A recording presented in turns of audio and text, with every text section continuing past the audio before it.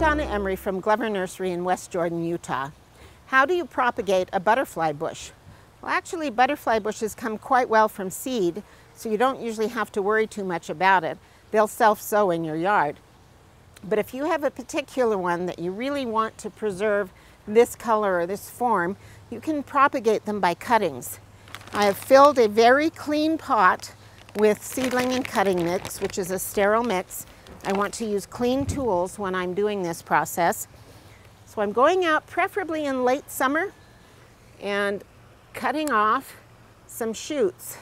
I want to make sure that there are at least 2 sets of leaves that will be under the soil, and I'm going to clip them rather than tear them off because I don't want to damage these leaf nodes. I'm going to shorten this stem to just below that pair of nodes. Clip out the flower bud if there is one. You can even trim off the leaves a little bit. Using rooting hormone, I'm going to dip this in. It doesn't need a lot, just a little bit clinging to those nodes, and plunge it into this bucket of soil and firm the soil around it. Take another one. You could put 5 or 6 of these in this pot and it would be fine. They don't crowd each other. Clip out that flower, trim those off. Whoops, that one's got a little bit left.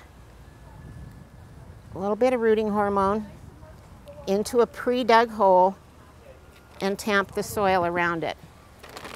Next, I'm going to take my watering can and thoroughly water this to settle the soil around those little cuttings. I want to make a mini greenhouse for them. So I've got a stick here. Just going to put the stick in the middle to be my tent pole and cover it with a pretty sturdy, clear plastic bag. They need light.